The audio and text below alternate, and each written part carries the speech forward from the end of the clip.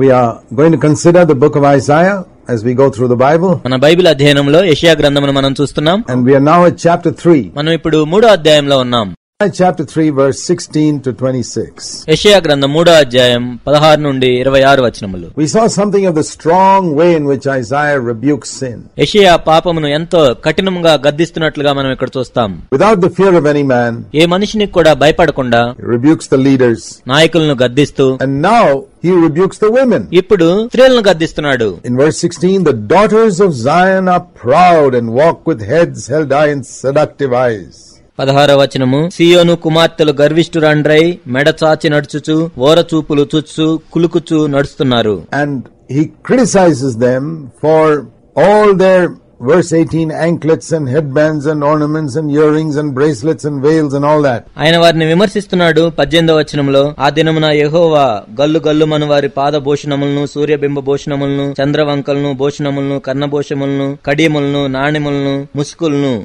Look at the number of things he mentions. ఆయన ప్రస్తావించిన అనేక విషయాలను చూడండి. Headdresses, verse 20. 20వ వచనము, కడియములను, నాణ్యమైన ముసుకులు. 21, finger rings and nose rings. 21వ వచనము, ఉంగరములు, ముక్కు కమ్ములు. Verse 23, even hand mirrors and undergarment. 23వ వచనము, చేతి అద్దములు, లోదుస్తులు, and veils. మరియు ముసుగులు. So here we see how the Lord was looking at the way these daughters of Zion were dressing. ఈ సియోను కుమార్తెలు ఏ విధంగా వస్త్రధారణ చేస్తున్నారో దేవుడు ఇక్కడ చూస్తూ ఉన్నాడు. You may say, does God watch the way we dress? మనం అనుకోవచ్చు, మనం ఏ విధంగా దుస్తులు వేసుకుంటున్నామో కూడా దేవుడు చూస్తాడా? Well, read this passage and look at the detail which he looks at. అయితే ఈ వాక్య భాగం చదివి దానిలో వీటి గురించి ఏ విధంగా వివరించబడిందో చూడండి. Now if some preacher were to preach about all these things today, ఈనాడు కొంతమంది బోధకులు వీటి గురించి బోధిస్తూ ఉన్నట్లయితే they'd accuse him of being worried about little things. వీళ్ళు చిన్న చిన్న విషయాలను గురించి కూడా నిందిస్తున్నారు అని విమర్శించబడతారు. Imagine talking about earrings and ankle chains and things like that. కర్ణభూషణముల గురించి, కడియాల గురించి మాట్లాడటం ఒకసారి చూడండి. But that's what God told him to speak about. కానీ దాని గురించే మాట్లాడమని ప్రభువు చెప్పాడు. He says, instead of all these things, the Lord is going to judge you and you're going to look ugly instead of beautiful. మీరు ఇవన్నీ చేస్తున్నారు కాబట్టి దేవుడు మిమ్మల్ని తీర్పు తీరుస్తాడు.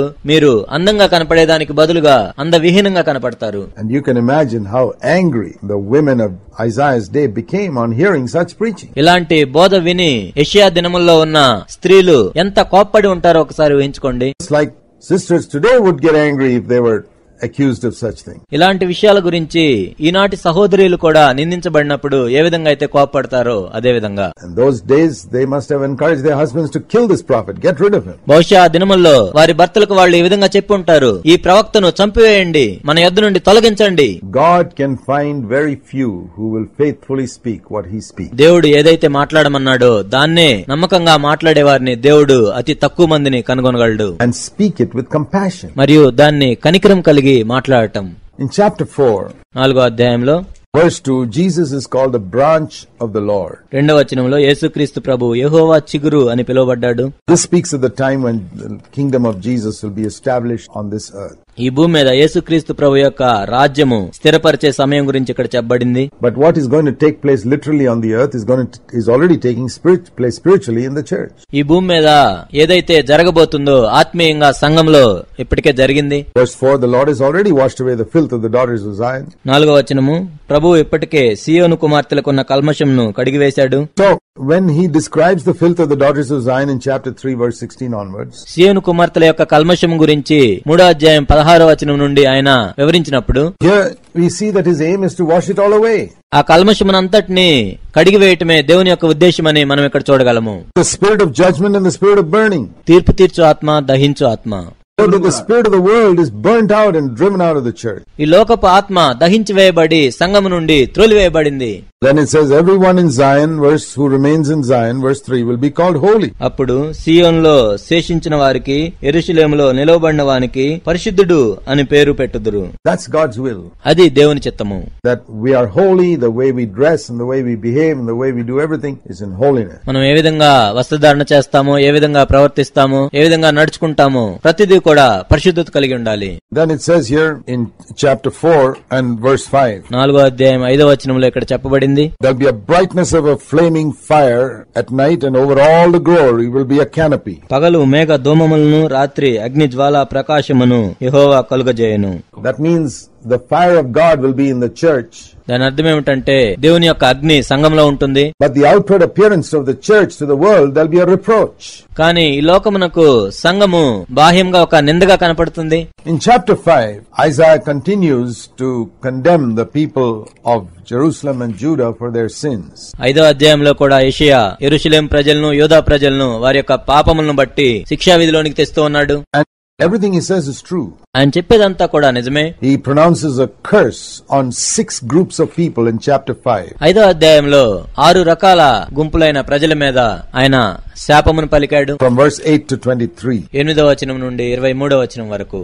Particularly on those who exploit poor people. ప్రత్యేకంగా ఎవరైతే బేదలను పీడిస్తారో, real estate people who buy up all the property at high prices so poor people find no place to stay. ఈ స్థిరాస్తి వ్యాపారులు ఎక్కువ ధరకు భూములను కొన్నప్పుడు పేద ప్రజలు ఉండటానికి స్థలం ఉండదు. That's in verse 8. అది 8వ వచనంలో ఉంది. And those who spend their time in sensual drinking and partying and earthly pleasures. మరియు ఎవరైతే వారి సమయాన్ని కామాతృత గల మద్యం త్రాగుతూ భూ సంబంధమైన సౌఖ్యాలకు వినియోగిస్తారో, those who keep on living in sin and defying God as it were to punish them. నిరంతరం పాపంలో కొనసాగుతూ దేవుడు వారిని శిక్షించుడు అని వారిని వారు సమర్థించుకునేవారు. Those who modify God's laws so that evil is called good now. చెడును మంచిది అని పిలిచే విధంగా ఎవరైతే దేవుని యొక్క న్యాయ విధులను మారుస్తారో, and those who are proud of their own cleverness. వారి యొక్క స్వంత తెలివితేటలను బట్టి గర్వించేవారు. and those who take bribes to condemn innocent people. అమాయకులకు అన్యాయపు తీర్పు తీర్చడానికి లంచాలు తీసుకునేవాళ్ళు. He pronounces a woe on all these people. వారందరికీ శ్రమ కలుగుతుందని ఆయన ప్రకటించాడు. That God will humble all of you one day. మీ అందరినీ దేవుడు ఒకానొక రోజు దీనులుగా చేస్తాడు. And then in chapter 6, తర్వాత 6వ అధ్యాయంలో, which is the central chapter of this first section, ఈ మొదటి భాగమునకు కేంద్రస్థానమైన అధ్యాయం ఇది. Isaiah sees a vision of the Lord. యెషయా దేవుని యొక్క దర్శనాన్ని చూశాడు. అది ఆయన ఎంతగానో దీనునిగా చేసింది. And you find now he's not saying woe on anybody else, he's saying woe is me. ఆయన ఇప్పుడు మీకు శ్రమ అని ఎవరికీ చెప్పట్లేదు, కానీ అయ్యో నాకు శ్రమ అని చెప్తూ ఉన్నాడు. See, here is a person who's not only speaking God's word to others, he's judging himself. ఈయన దేవుని వాక్యం ఇతరులకు బోధించడం మాత్రమే కాదు, కానీ తనను తాను తీర్పు తీర్చుకుంటూ ఉన్నాడు. I'm always suspicious of a prophet who only says woe to other people and never says woe is me. ఎప్పుడు మీకు శ్రమ అని ఇతరులకు మాత్రమే చెప్తూ అయ్యో నాకు శ్రమ అని చెప్పని ప్రవక్తను నేను అనుమానిస్తాను. It's not a true prophet. ఆయన నిజమైన ప్రవక్త కాదు. True prophet will also say woe is me. ఒక నిజమైన ప్రవక్త అయ్యో నాకు శ్రమ అని కూడా చెప్తాడు. And like the apostle Paul said, oh wretched man that I am. మరియు అపోస్తలుడైన పౌలు చెప్పినట్లుగా అయ్యో నేనెంత దౌర్భాగ్యుడును. That's what we see in chapter 6. అదే మనం 6వ అధ్యాయంలో చూస్తాం. In chapter 6 we see that in the year that King Uzziah died, 6వ అధ్యాయంలో మనం చూస్తాం రాజైన ఉజ్జియా మృతి నొందిన సంవత్సరమున Isaiah saw the Lord sitting on a throne. అత్యున్నతమైన సింహాసనమందు ప్రభువు ఆసీనుడైయుండుట యెషయా చూశాడు. When we studied the book of Kings and Chronicles, we saw that Uzziah died because of his pride. రాజుల గ్రంథము మరియు దినవృత్తాంతముల గ్రంథములో మనం చూసాం ఉజ్జియా తన గర్వమును బట్టి చనిపోయాడని. Because God blessed him, he was proud. దేవుడు ఆయన ఆశీర్వదించాడు కాబట్టి అతడు గర్వించాడు. He decided to act as a priest also. యాజకుని వలె కూడా ప్రవర్తించడానికి అతడు తీర్మానం చేసుకున్నాడు. He became a leper. కుష్ఠరోగయ్యాడు. King who had started very well in the beginning, ప్రారంభంలో ఎంతో మంచిగా ప్రారంభించిన రాజు finally ended up so badly. చివరిగా ఎంతో చెడ్డగా ముగించాడు. Isaiah thought of that when Uzziah died as a leper. Uzziah ఒక కుష్ఠరోగిగా చనిపోవటం యెషయా చూశాడు. He must have thought he was a good man who ended up like this. ఒక మంచి వ్యక్తి ఈ విధంగా ముగించాడా అని యెషయా ఆలోచించుండొచ్చు. So even if I see some good people today, where will they end up like finally? కాబట్టి ఈ రోజు కూడా నేను కొంతమంది మంచి మనుషులను చూసినా కూడా చివరిగా వాళ్ళు ఏ విధంగా ముగించబడుతున్నారు concern. అదే ఆయన ఆలోచన. And then the Lord showed him vision of himself. అప్పుడు ప్రభు తనను గురించిన దర్శనమును చూపించాడు. And he sees the Lord sitting on a throne. ప్రభు సింహాసనం మీద ఆసీనుడైయుంట ఆయన చూశాడు. And all the angelic beings who are called seraphs worshiping him. శరాపులు అని పిలువబడే దేవదూతలు ఆయన్ను ఆరాధిస్తూ ఉన్నారు. How do they worship him? వాళ్ళు ఏ విధంగా ఆరాధిస్తున్నారు? They had 6 wings, with 4 they covered their bodies, and with 2 they flew. ఒక్కొక్కరికి 6 రెక్కలున్నాయి, 4 రెక్కలతో తమ శరీరములను కప్పుకుంటున్నారు, 2 రెక్కలతో ఎగురుచూ ఉన్నారు. That means 4 wings to worship God and 2 wings to serve God. దాని అర్థం ఏమిటంటే 4 రెక్కలేమో దేవుణ్ణి ఆరాధించడానికి, 2 రెక్కలేమో దేవుణ్ణి సేవించడానికి. Jesus said the Father is seeking for people to worship him in spirit and truth. ఆత్మతోనూ సత్యముతోనూ ఆరాధించే వారి కోసం తండ్రి చూస్తున్నాడని యేసుక్రీస్తు ప్రభు చెప్పారు. Jesus told the devil, you must worship God first before you serve him. ప్రభు సైతాన్తో ఈ విధంగా చెప్పాడు, నీవు ఆయన్ను సేవించుటకు మునుపు ఆయన్ను ఆరాధించాలి. But it's not only that we must worship God and then serve him. మనము ఆయన్ను ఆరాధించి తర్వాత సేవించటం మాత్రమే కాదు గాని, we must worship God more than we serve him. మనం ఆయన్ను సేవించే దానికంటే కూడా ఎక్కువగా ఆయన్ను ఆరాధించాలి. What do we see here? 4 wings to worship and only 2 wings to serve. ఇక్కడ మనం ఏం చూస్తున్నాం? 4 రెక్కలేమో ఆయన ఆరాధించడానికి, 2 రెక్కలేమో సేవించడానికి. Worship is more than thanksgiving and praise. స్తుతించటం, కృతజ్ఞతలు చెల్లించటం కంటే ఆరాధన ఉన్నతమైనది. It means the surrender of everything. దీని అర్థం ఏమిటంటే సమస్తమును అప్పగించుకొనుట. Letting everything be burnt up like the burnt offering in the Old Testament. పాత నిబంధనలో దహన బలిలో ఏ విధంగా అయితే సమస్తము దహించివేయబడుతుందో ఆ విధంగా దహించివేయబడటం. Acknowledging him as Lord of Lords and King of Kings. ఆయన్ను రాజులకు రాజుగా, ప్రభువులకు ప్రభువుగా గుర్తించటం. These seraphs who had never sinned in their life, ఈ శరాపులు వారి జీవితాల్లో ఎప్పుడు పాపం చేయలేదు. they still could not look at God. అయినా కూడా వారు దేవుణ్ణి చూడలేకపోతున్నారు. How arrogant we are if we think that just we have confessed a few sins we can look into God's face. మనమేదో కొన్ని పాపములను క్షమించమని అడగటం ద్వారా దేవుని యొక్క ముఖమును మనం చూడగలమని అనుకోవటానికి మనం ఎంత అహంభావులం. Let me tell you something. నేను ఒక విషయం చెప్తాను. That even if you cleanse away all your known sins, you have still cleansed only 10% of your life. మీ జీవితంలో మీకు తెలిసిన అన్ని పాపముల నుండి కడుగబడినా కూడా మీ జీవితంలో కేవలం 10% పాపముల నుండి మాత్రమే మీరు కడగబడ్డారు. Say, how is that? అది ఎలా అని మీరు అడగవచ్చు. Because we can see only 10% of ourselves. ఎందుకంటే మనం కేవలం మనలో 10% మాత్రమే మనం చూడగలము. 90% of our life we can't see. మన జీవితంలో 90% జీవితమును మనం చూడలేము. Wrong attitudes, wrong motives, so many things we don't have light on. తప్పుడు వైఖరులు, తప్పుడు ఉద్దేశాలు, అనేకమైన విషయముల మీద మనకు వెలుగు లేదు. That 90% is not full of holiness, it's full of sin. 90% పూర్తి పరిశుద్ధతతో లేదు కానీ పాపంతో నిండి ఉంది.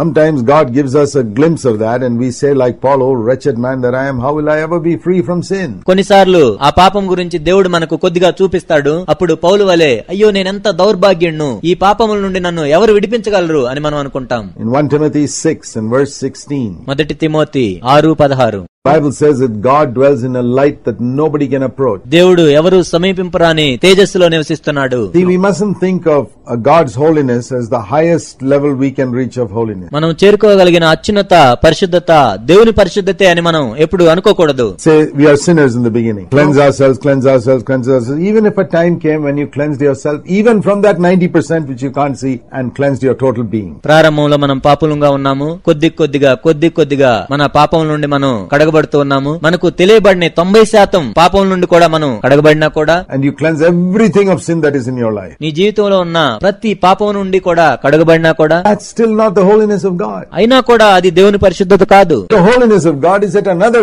level altogether. దేవుని యొక్క పరిశుద్ధత పూర్తిగా వేరైన ప్రమాణం గలది. I mean, it's like if you train a dog and you train it many clever things you can train a dog or a monkey. ఉదాహరణకు ఒక కుక్కకు నీవు తర్ఫీదిస్తున్నట్లయితే, ఎన్నో తెలివిగల విషయాల మీద నీ కుక్కకు కానీ కోతికి కానీ తర్ఫీదిస్తూ ఉన్నట్లయితే, and it comes to a very great height, మరియు ఎంతో ఉన్నతమైన స్థాయికి దాన్ని తీసుకొచ్చినట్లయితే, still a human being is on an altogether different level. అయినా కూడా మానవుడు పూర్తిగా వేరైన స్థాయిలో ఉన్నవాడు. God's holiness is like that. దేవుని యొక్క పరిశుద్ధత ఆ విధంగా ఉంటుంది. Because whatever holiness we may have, it's a created thing. మనం ఏదైతే పరిశుద్ధతను కలిగి ఉంటామో అది సృష్టించబడిన పరిశుద్ధత.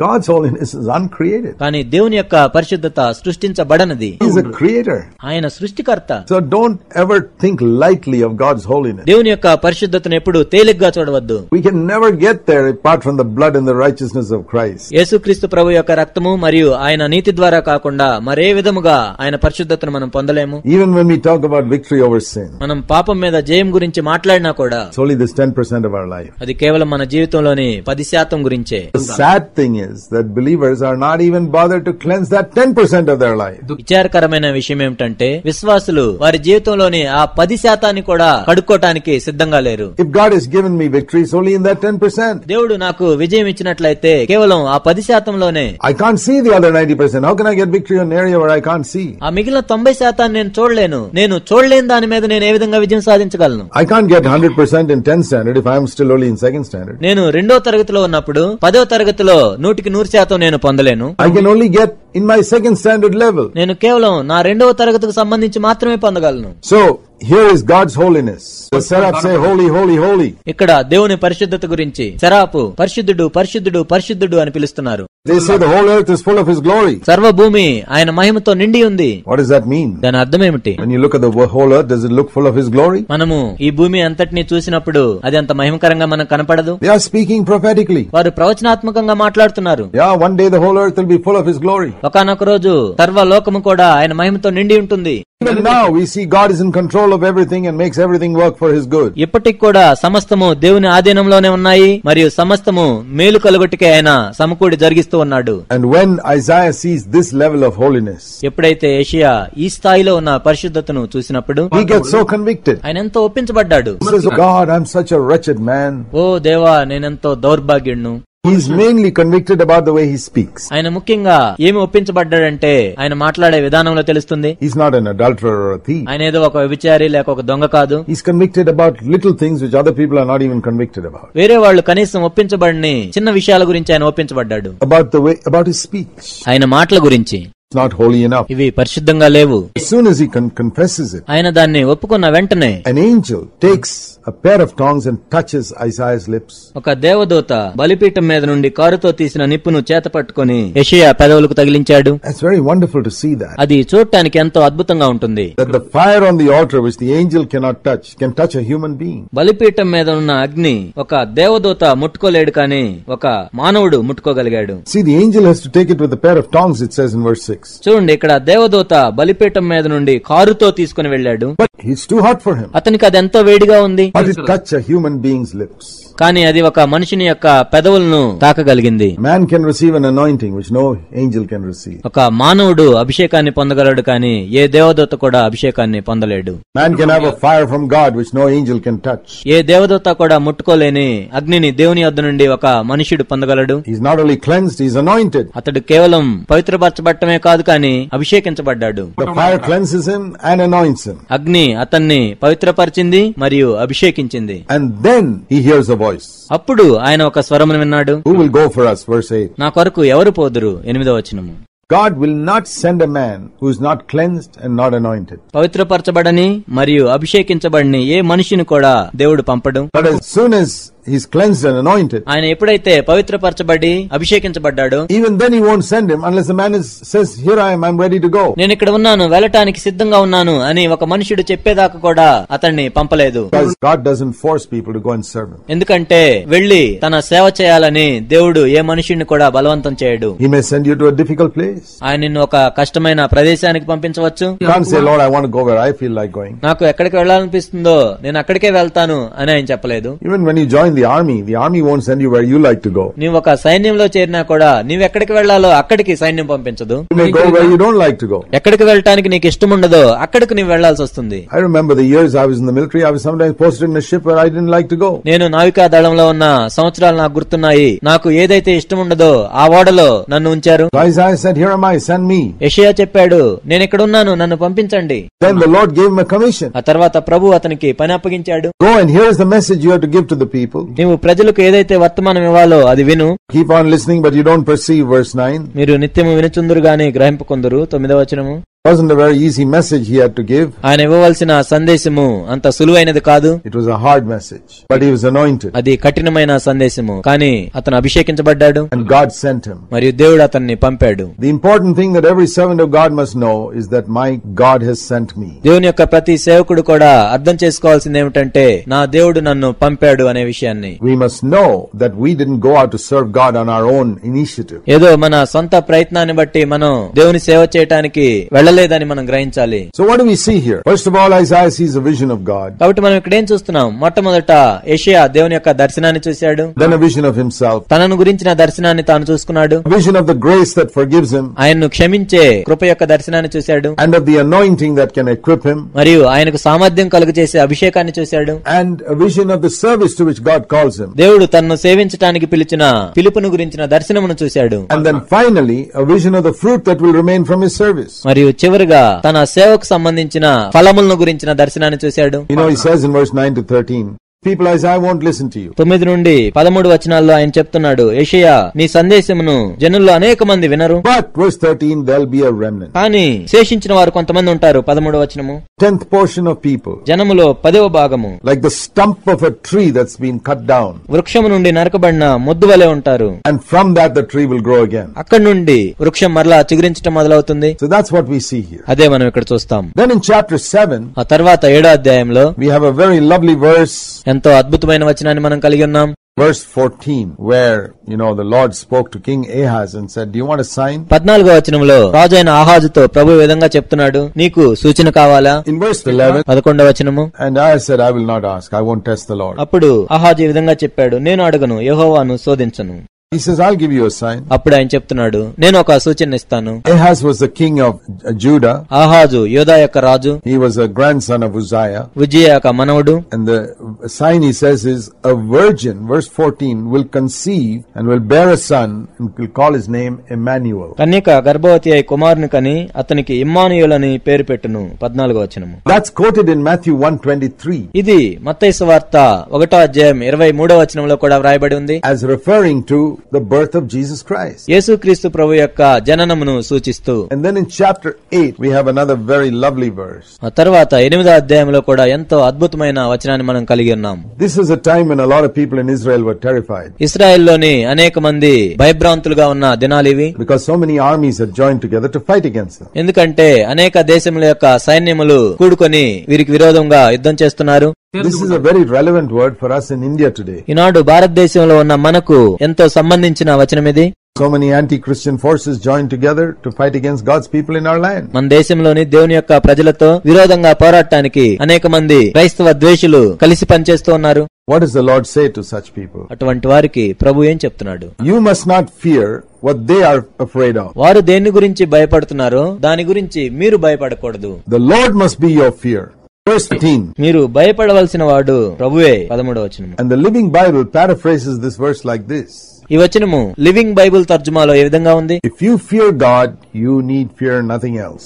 మీరు దేవునికి భయపడినట్లయితే మరి దేనికి భయపడవలసిన అవసరం లేదు. This verse has strengthened me for many years. అనేక సంవత్సరాలు ఈ వచనం నన్ను బలపరిచింది. The Lord gave it to me more than 25 years ago. ఈ వచనాన్ని దేవుడు నాకు 20 సంవత్సరాల కంటే ముందు ఇచ్చాడు. And it has encouraged me to fear one person, and that is God. కేవలం ఒక వ్యక్తికే భయపడటానికి ఈ వచనం నన్ను ప్రోత్సహించింది, అది దేవునికే. Jesus also said, don't be afraid of those who can kill your bodies. యేసుక్రీస్తు ప్రభువారు కూడా చెప్పారు, మీ దేహములను మాత్రమే చంపువారి కొరకు భయపడవలసిన అవసరం లేదు. Fear only God who can destroy your soul and body. మీ దేహమును మరియు ఆత్మను చంపగల దేవునికే భయపడండి.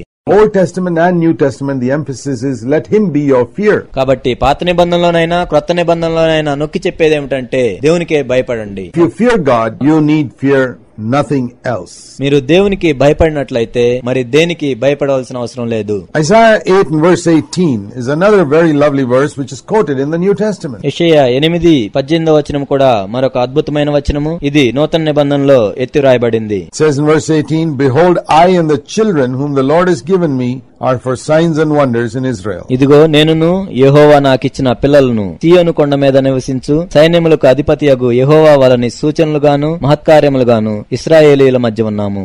Isaiah was one of those rare prophets whose wife was also a prophetess.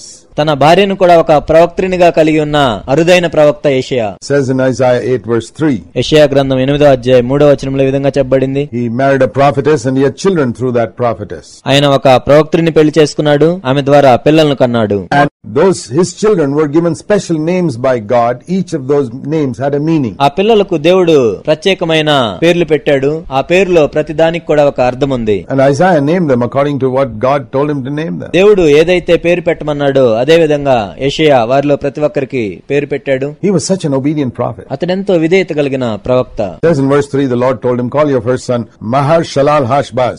అతని మొదటి కుమారునికి ఈ పేరు పెట్టమని దేవుడు చెప్పాడు, Maher షలాల్ hash buzz. Imagine giving giving a child a name like that? ఒక పిల్లవానికి ఆ పేరు పెట్టడం గురించి ఒకసారి ఆలోచించండి. He said, sure, I'll give that. నేను ఆ పేరు పెడతానని చెప్పాడు. He was such an obedient man, Isaiah. యెషయా ఎంతో విధేయత కలిగిన వ్యక్తి. And he had other children. అతడు వేరే పిల్లలను కూడా కలిగి ఉన్నాడు. The Lord gave names to them. ప్రభు వారందరి కొరకు పేర్లు ఇచ్చాడు. And he says, I and my children, verse 18, are for signs and wonders for the Lord of hosts who dwells in Zion. 18వ వచనంలో ఆయన చెప్తున్నాడు, ఇదిగో నేనును యెహోవా నాకిచ్చిన పిల్లలను సియోను కొండ మీద నివసించు సైన్యములకు అధిపతియగు యెహోవా వలన సూచనలుగాను మహత్కార్యములుగాను ఇశ్రాయేలు మధ్య ఉన్నాము. Verse is quoted in Hebrews 2:13 as referring to Jesus and the church. ఈ వచనము హెబ్రీ 2:13లో యేసుక్రీస్తు ప్రభు మరియు సంఘమును గురించి అక్కడ ఎత్తి వ్రాయబడి ఉంది. Here I am and the children the Lord has given me. ఇదిగో నేనును యెహోవా నాకిచ్చిన పిల్లలను. That's us. అది మనమే. And I believe all of us who are parents should be able to say that one day when we stand in heaven. తల్లిదండ్రులు అయినా మనం అందరము కూడా పరలోకములో నిలబడ్డప్పుడు మనం ఈ విధంగా చెప్పగలగాలి. That we can stand before the Lord and say, మనం ప్రభు ఎదుట నిలబడి ఈ విధంగా చెప్పాలి, Lord, here I am. ప్రభువా ఇక్కడ నేనున్నాను. And here are the children you gave me. They are all here in heaven. ఇదిగో నీవు నాకు ఇచ్చిన పిల్లలు వీరందరూ కూడా పరలోకంలోనే ఉన్నారు. I hope that will be true in your life. మీ జీవితంలో ఇది నిజమవ్వాలని నేను కోరుకుంటున్నాను. God wants it to be true. అది నిజమవ్వాలని దేవుడు కూడా కోరుకుంటున్నాడు. We must bring up our children to be signs and wonders in this world. ఈ లోకంలో సూచనలుగాను మహత్కార్యములుగాను మన పిల్లలను మనం పెంచాలి. Sense that they live with eternity's values in view. పరలోక విలువలను దృష్టిలో పెట్టుకుని వారు జీవించాలి. And they don't live for the things of this earth. మరియు వారు ఈ భూ సంబంధమైన వస్తువుల గురించి జీవించకూడదు. They are different from the other children. వేరే పిల్లల కంటే వారు వ్యత్యాసంగా ఉండాలి. That as they grow up, their values are different from all the other children in the world. వారు ఎదిగే కొలది ఈ లోకంలో ఉన్న ఇతర పిల్లల కంటే వారి విలువలు మారాలి. Their primary aim in life is to be a witness for Christ. జీవితంలో వారి ప్రాథమిక గురి ఏమిటంటే యేసుక్రీస్తు ప్రభు కొరకు సాక్షులుగా ఉండటం. So may God help you and me. కాబట్టి దేవుడు మీకు నాకు సహాయం చేయను గాక. To bring up our children like that. ఆ విధంగా మన పిల్లలను మనం పెంచునట్లుగా. God bless you. దేవుడు మిమ్మల్ని దీవించును గాక.